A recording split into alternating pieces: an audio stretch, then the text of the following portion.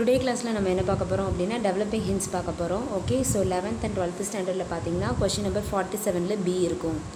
ஓகேவா? ஸோ 47 கொஷினில் B question தான் டெவலப்பிங் ஹிண்ட்ஸாக இருக்கும் 11th and 12th. Okay, 10th ஸ்டாண்டர்ட்லேயும் இந்த கொஷின் கேட்பாங்க. ஸோ அது எங்கே இருக்கும் அப்படின்னு பார்த்தீங்கன்னா 10th ஸ்டாண்டர்டில் கொஷின் நம்பர் 46ல் கொடுத்துருப்பாங்க. Question number 46. ஓகே, ஸோ இந்த 46 and 47B அப்படிங்கிறத பொறுத்தவரையில் ஒன்று சப்ளிமெண்ட்ரியிலேருந்து கேட்டிருக்கலாம், உங்களோட சப்ளிமெண்ட்ரியிலேருந்து ஒன்று கேட்டிருக்கலாம், வாய்ப்பு இருக்குது. ஓகேவா? ஸோ இல்லைன்னா காமனாக ஏதாவது ஸ்டோரி ரிலேட்டடாக கொடுத்துருப்பாங்க, இல்லைன்னா ஜென்ரல் டாபிக் ரிலேட்டடாக கொடுத்துருப்பாங்க. ஓகேவா? இந்த 11th and 12th ஸ்டாண்டர்டில் 47Bயில் கேட்கக்கூடிய இந்த கொஷினுக்கு எத்தனை மார்க் அப்படின்னா 5 மார்க்கு.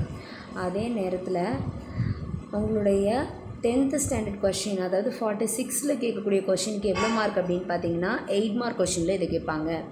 ஓகேவா? ஸோ அதனால் குறிப்பிட்ட ஃபார்மெட்டை ஃபாலோ பண்ணால் தான் அந்த ஃபுல் மார்க் வந்து என்ன பண்ண முடியும், உங்களால் வாங்க முடியும். ஓகே, ஸோ ஃபஸ்ட்டு கொஷின் எப்படி கொடுத்துருக்காங்க அப்படிங்கிறத நம்ம என்ன பண்ணலாம் பார்க்கலாம். பாருங்கள், develop the following hints into a paragraph அப்படின்னு கொடுத்துருப்பாங்க.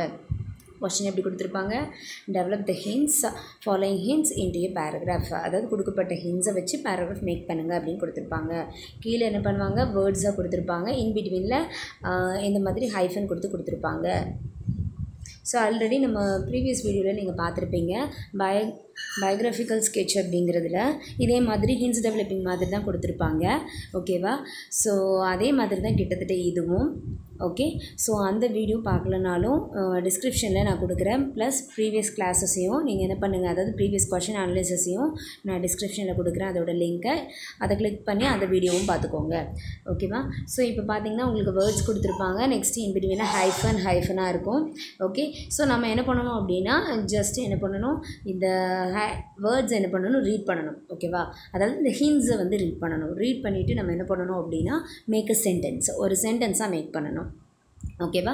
ஸோ அதுதான் நம்மளோட ஒர்க்கு. கொஷினை பொறுத்தவரையில் அவங்க கொஷின் இதில் மட்டும் தான் கொடுத்துருப்பாங்க, develop the following hints in a paragraph அப்படின்னு சொல்லிட்டு இந்த மாதிரி ஹிண்ட்ஸ் கொடுத்துட்டு, அதாவது பாயிண்டாக கொடுத்துட்டு இந்த மாதிரி ஹைஃபன் போட்டு கொடுத்துருப்பாங்க. ஃபுல் கொஷின் இப்படி தான் இருக்கும். ஓகேவா? ஸோ இதுதான் கொஷின். ஸோ இதுக்கான ஆன்சரை எழுதுறதுக்கு ஒரு ஸ்டெப்ஸ் இருக்குது, என்ன அப்படிங்கிறத நம்ம பார்க்கலாம். ஃபஸ்ட்டு இதோட ஆன்சர் நம்ம எழுதணும் அப்படின்னா ஃபஸ்ட்டு நம்ம முதல்ல அதுக்கு என்ன பண்ணணும் அப்படின்னா we have to choose a title. Okay, so first நீங்கள் என்ன பண்ணுங்கள், இங்கே ஹிண்ட்ஸ் கொடுத்துருக்காங்கல்ல, ஸோ ஹிண்ட்ஸ் என்ன பண்ணுங்கள், வாசிச்சு பாருங்கள். The two kings are ruled neighboring kingdoms.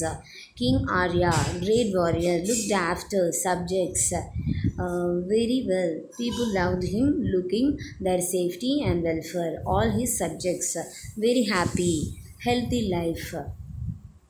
King Vaishal, on the other hand, very lazy man, spent his time entertaining, dancing, ignoring needs or development. His people, angry, never came out of the place and listened to their oaths. Powerful Sultan attacked with his strong army. King Arya's army alert, ready. Preparedness, enemy more powerful, love for king, even women and children come to the war. Friend, fight, protect their king, a different story. King Vaishal, impending war, people started fleeing. King all by himself, not interested to protect the king, did nothing for their welfare. Okay, so இந்த மாதிரி முதல்ல என்ன பண்ணிக்கோங்க, read பண்ணிக்கோங்க. Next king வைஷால் realised his foolishness too late, defeated in the war and flood for his life. King Arya defeated the Sultan, people to live in the piece. King Arya, welfare of his people at heart at all times. Subjects returned his love, loyal and supportive during testing times. So இந்த மாதிரி hints கொடுத்துருக்காங்க. So இதை read பண்ணுங்கள் first. ஓகேவா? Read பண்ணிவிட்டு நீங்கள் வந்து என்ன பண்ணணும் அப்படின்னா இதிலேருந்து ஒரு டைட்டில் சூஸ் பண்ணணும். ஸோ இந்த பேராகிராஃபுக்கு என்ன டைட்டில் நீங்கள் கொடுத்தா சூட்டபுளாக இருக்கும் அப்படிங்கிறத முதல்ல எழுதணும். Okay, so king Arya, so king Arya பற்றி இங்கே சொல்லியிருக்காங்க. ஓகேவா? ஸோ அதனால் கிங் ஆர்யான்னு இதுக்கு நம்ம என்ன பண்ணிக்கலாம், டைட்டில் கொடுத்துருக்கலாம். ஓகேவா? நெக்ஸ்ட் அதுக்கடுத்து இந்த மாதிரி இதை எழுதும்போது பார்த்திங்கன்னா நம்ம ஃபாலோ பண்ண வேண்டிய என்ன அப்படின்னு பார்த்திங்கன்னா ரொம்ப முக்கியமான விஷயம், டென்ஸ் என்ன ஃபாலோ பண்ணணும் அப்படிங்கிறத நம்ம தெரிஞ்சுருக்கோம். ஓகேவா? ஸோ இந்த ஹின்ஸ் டெவலப்பிங்கை பொறுத்தவரையில் நமக்கு ஒரு ஸ்டோரி மாதிரி கொடுத்துருந்தா, அதாவது கதை மாதிரி கொடுத்துருந்தாங்கன்னா கண்டிப்பாக என்ன பண்ணுங்கள், பாஸ்ட் டென்ஸில் எழுதுங்க. அதாவது சிம்பிள் பாஸ்ட் டென்ஸில் எழுதுங்க. அந்த ஹின்ஸ் எல்லாத்தையும் என்ன பண்ணணும், ஃபுல்லாக டெவலப் பண்ணி ஃபுல் சென்டென்ஸை டெவலப் பண்ணி பாஸ்ட் டென்ஸில் எழுதணும். அதாவது சிம்பிள் பாஸ்ட் டென்ஸில் எழுதுனா போதும். ஓகேவா? ஒரு ஆப்ஷன். ஸோ இல்லை ஸ்டோரி மாதிரி கொடுக்கல, ஜென்ரல் டாபிக் மாதிரி கொடுத்துருக்காங்க அப்படின்னா சிம்பிள் ப்ரெசன்ட் டென்ஸில் எழுதுங்க. அவ்வளோதான். ரொம்ப கஷ்டம்லாம் பட வேண்டாம். ஒன்று ஸ்டோரி மாதிரி கொடுத்துருந்தா சிம்பிள் பாஸ்ட் டென்ஸில் எழுதுங்க, இல்லைன்னா என்ன பண்ணுங்கள், ப்ரெசன்ட் டென்ஸில் எழுதுங்க. ஓகேவா? ஜென்ரலான தலைப்புனா ப்ரெசன்ட் டென்ஸில் எழுதுனீங்கன்னா அது பெஸ்ட்டு. ஸ்டோரினா கண்டிப்பாக past டென்ஸில் எழுதுனீங்கன்னா that is very very best. ஓகேவா? ஓகே. ஸோ இப்போ நம்ம என்ன பண்ண போகிறோம் அப்படின்னா, எப்படி ஹின்ஸை வச்சு நம்ம டெவலப் பண்ண போகிறோம், அதாவது பேராகிராஃபாக டெவலப் பண்ண போகிறோம் அப்படிங்கிறத பார்க்க போகிறோம். ஓகேவா? ஸோ அங்கே பார்த்ததை நம்ம ஒரு கதை மாதிரி சொல்லணும், அவ்வளோதான். ஓகேவா? ஸோ ஃபஸ்ட்டு என்னது, 2 kings ரூல்டு அப்படின்னு கொடுத்துருக்காங்க. 2 கிங் இருக்காங்க, நெய்பரிங் கிங்டம்ஸ் பக்கத்தில். King Arya the great warrior, அவர் வந்து கிரேட் வாரியராக இருக்கார். Looked after subjects. Okay. So அங்கே கொடுத்துட்டு அந்த பாயிண்ட்ஸை என்ன பண்ணுங்கள், கொஞ்சம் ரீட் பண்ணி புரிஞ்சுக்க ட்ரை பண்ணுங்கள். புரிஞ்சுட்டிங்கன்னா நீங்கள் ஈஸியாக எழுதுவீங்க. ஓகேவா? Next very well people loved him. So அவங்களுக்கு ரொம்ப பிடிச்சிருக்கு மக்களுக்கு எல்லாருக்கும். Looking their safety and welfare all his subjects. So அவருடைய எல்லா விஷயங்களை பொறுத்தவரையில் வெரி ஹாப்பி ஹெல்த்தி லைஃப் போயிட்டுருக்கு கிங்குக்கு. வைஷால் on the other hand. So இன்னொரு பக்கம் பார்த்தீங்கன்னா வெரி லேசி மேன், அவர் வந்து லேசி மேனாக இருக்கார். இந்த வைஷால் ஸ்பெண்ட் ஹிஸ் டைம், அவருடைய டைம் எல்லாம் எதுக்கு ஸ்பெண்ட் பண்ணுறாராம், என்டர்டைனிங், டான்ஸிங்கு, இக்னோரிங், தேவையில்லாத அந்த மாதிரி டைம் எல்லாம் இக்னோர் பண்ணிகிட்டே இருக்கார். நீட்ஸ் ஆர் டெவலப்மெண்ட் எல்லாத்தையுமே என்ன பண்ணிட்டு இக்னோர் பண்ணிட்டு இருந்துகிட்ருக்காரு. People angry. ஸோ அதனால் மக்கள் அவங்க மேலே, அந்த வைஷால் அப்படிங்கிற கிங் மேலே பயங்கரமான கோபத்தில் இருக்கிறாங்க. Never came out of the place listen to their hose. மக்களுடைய குறைகளை தீர்க்கிறதுக்கோ இல்லை குறைகளை கேட்குறதுக்கோ அவர் வந்து அரண்மனை விட்டு வெளியே வர மாட்டாராம். பவர்ஃபுல் சுல்தான் அட்டாக்ட். ஸோ அந்த நேரத்தில் ஒரு சுல்தான், பவர்ஃபுல்லான சுல்தான் வந்து என்ன பண்ணுறாரு, அட்டாக் பண்ண வராரு அவங்களுடைய கண்ட்ரி மேலே. With his strong army, king Aryas army alert, ready, preparedness, enemy more powerful, love for king, even women and children. So அவன் வந்து அந்த கிங்குக்காக விமனாக இருந்தாலும் சரி, சில்ட்ரனாக இருந்தாலும் சரி, அந்த ஆர்மி ஃபுல்லாமே நல்ல அலர்ட்டாக இருந்து ரெடியாக இருந்து come to the war front, முன்னாடி வந்து என்ன பண்ணுறாங்க, ஃபைட் பண்ணுறாங்க. அவங்க கிங்கை, அவங்களுடைய கண்ட்ரியை ப்ரொடக்ட் பண்ணுறாங்க. ஏ different story, king Vaishali impending war, people started fleeing, king all by himself not interested to protect. So ஆனால் அந்த கிங் வைஷாலை பொறுத்தவரையில் அட்டாக் பண்ண வரும்போது என்ன நடக்குது அப்படின்னா, மக்கள் வந்து அந்த கிங்கையோ அந்த நாட்டையோ அந்த மாதிரி ஒரு நினப்பிலே இல்லை, ப்ரொடக்ட் பண்ணணும்னு நினைக்கல. King did nothing for their welfare. So அவர் வந்து எதுவுமே பண்ணலை. So king வைஷால் realised his foolishness. அப்போ தான் புரியுது மக்கள் ஏன் நமக்கு சப்போர்ட் பண்ணலை, நம்மளை ஏன் காப்பாற்றலை, ஸோ மக்கள் எல்லாம் ஏன் ஒன்று சேர்ந்து அந்த கிங்குக்கு ஹெல்ப் பண்ண மாதிரி அந்த கண்ட்ரியில் உள்ளவங்க மாதிரி இங்கே பண்ணலையே, டூ லேட். ஆனால் இவர் வந்து இப்போ ஃபுல்லிஷ்னஸ்ன்னு நினச்சது ரொம்ப லேட்டான விஷயம். Defeated in the war and flood for his life. So கடைசியில் அந்த வாரில் வைஷால் வந்து தோத்துட்டார். கிங் ஆரியா டிஃபீட்டட் த சுல்தான். ஆனால் ஆரியா என்ன பண்ணிட்டாரு, சுல்தானை டிஃபீட் பண்ணிட்டாரு, தோல்வியடைய வச்சுட்டாரு. People live in peace. அங்கே இருக்கக்கூடிய மக்கள் ரொம்ப நிம்மதியாக சந்தோஷமாக அமைதியாக வாழ்ந்தாங்க. King ஆரியோ welfare of his people at heart of all time. ஆரியாங்கிற கிங்க்கு வந்து மக்களோட மனதில் எப்போவுமே நினச்சி நிற்பார், எல்லா விதத்துலேயும் சப்ஜெக்ட்ஸ் அப்படிங்கிறது அதை பற்றி சொல்கிறாங்க.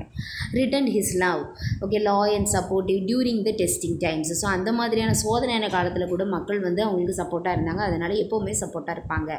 ஸோ இந்த பாயிண்ட்ஸை வச்சு நம்ம வந்து ஒரு கதையை மேக் பண்ணணும். ஓகேவா? ஸோ இல்லை நமக்கு தெரிஞ்ச கதையாக இருக்கலாம், இல்லை தெரியாத கதையை கூட அந்த பாயிண்ட்ஸை வச்சு நம்ம மேக் பண்ணி என்ன பண்ணணும், எழுதணும். ஸோ இதுதான் இப்போ நம்ம பார்த்ததை, நான் சொன்னதை தமிழில் சொன்னதை இப்போ இங்கிலீஷில் நம்ம பார்க்க போகிறோம்.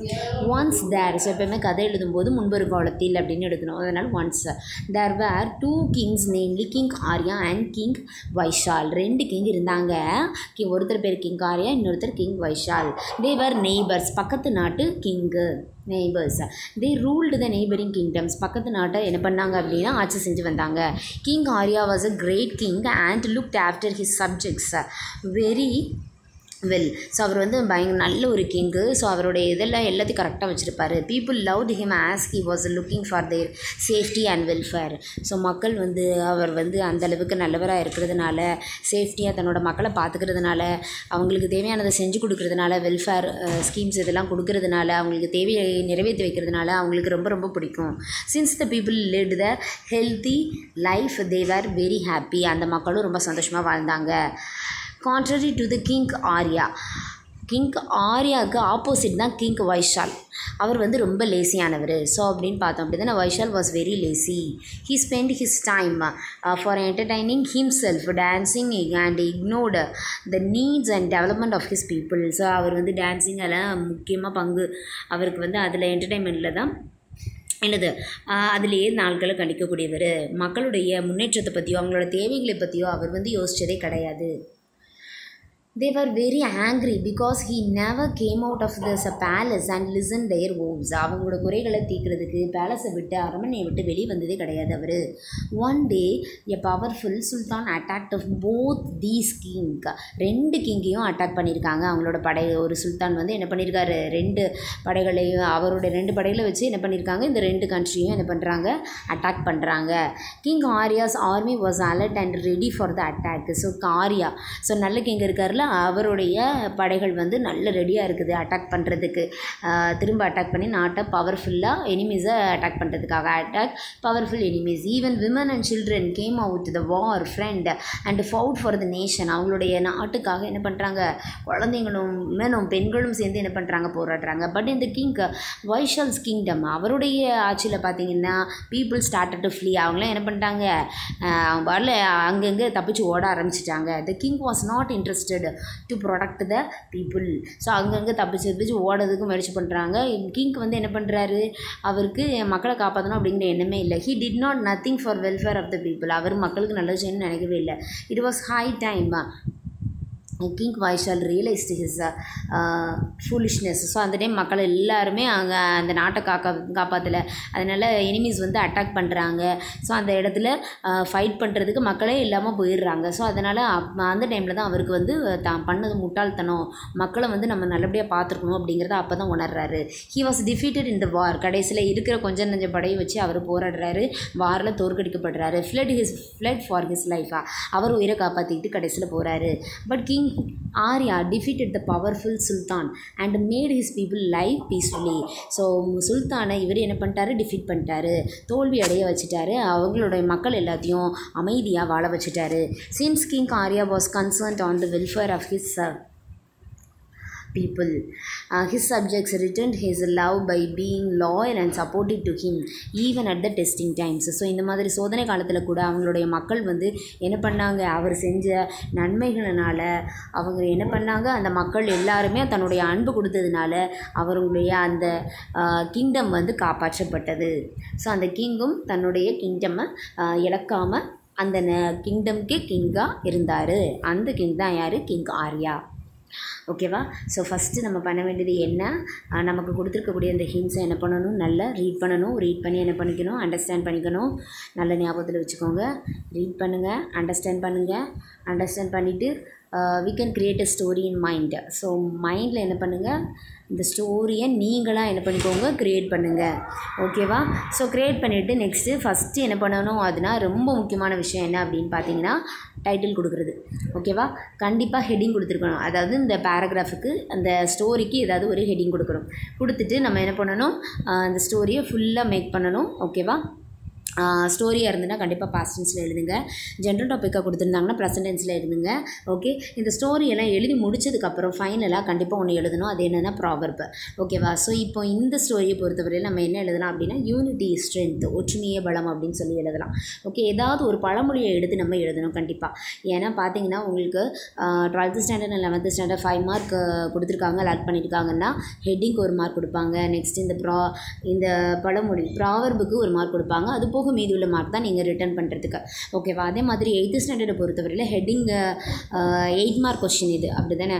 ஸோ அதனால் சாரி 10th ஸ்டாண்டர்டை பொறுத்தவரையில் இது வந்து என்னது 8 மார்க் கொஷின். ஸோ அதனால் ஹெட்டிங்க்கு 1 மார்க் கொடுப்பாங்க, நெக்ஸ்ட்டு ப்ராவர்புக்கு 1 மார்க் கொடுப்பாங்க, நெக்ஸ்ட்டு நீங்கள் எழுதுகிற ஸ்டோரிக்கு 6 மார்க்ஸ் கொடுப்பாங்க. ஓகே, அதை பேஸ் பண்ணி தான் உங்களுக்கு அந்த 8 மார்க்ஸ் கிடைக்கிறது இருக்கும். ஸோ அதனால் இந்த ஃபார்மெட்டை நீங்கள் தெரிஞ்சு வச்சுக்கோங்க. ஸோ அதுதான் ரொம்ப ரொம்ப முக்கியம். ஸோ எப்போவுமே இந்த ஓன் ரைட்டிங்கை பொறுத்தவரையில் நமக்கு இந்த ஃபார்மெட் தெரிஞ்சிச்சுன்னா நீங்கள் கரெக்டாக எழுதுனீங்கன்னா அந்த ஃபார்மெட்லாம் கரெக்டாக எழுதிட்டிங்கன்னா உங்களுக்கு ஃபுல் மார்க் கிடைக்கிறதுக்கு சான்சஸ் இருக்குது. ஸோ சிம்பிளாக உங்களுக்கு என்ன புரிஞ்சிருக்கோ அந்த சென்டென்ஸை வச்சு நீங்களாக என்ன பண்ணுங்கள், மேக் பண்ணி எழுதி பாருங்கள். So practice makes a man perfect அப்படின்னு சொல்லுவாங்க. ஸோ கண்டிப்பாக இந்த மாதிரி ஹின்ஸ் டெவலப்பிங்லாம் எடுத்து ப்ரீவியஸ் கொஷினில் இருக்கக்கூடியதும் எடுத்து நீங்கள் என்ன பண்ணுங்கள், ப்ரிப்பேர் பண்ணி பாருங்கள், எழுதி பாருங்கள், ரிட்டர்ன் பண்ணி பாருங்கள். ஸோ கண்டிப்பாக ஹின்ஸ் டெவலப்பிங்கில் 8 மார்க்கோ இல்லைன்னா 10th ஸ்டாண்டர்ட் ஸ்டூடெண்ட்ஸ் 8 மார்க் வாங்கலாம், 12th 11th ஸ்டூடெண்ட்ஸ் வந்து என்ன பண்ணலாம் 5 மார்க் வாங்கலாம். ஸோ நெக்ஸ்ட் வீடியோவில் நெக்ஸ்ட் கொஷினோட நம்ம பார்க்கலாம்.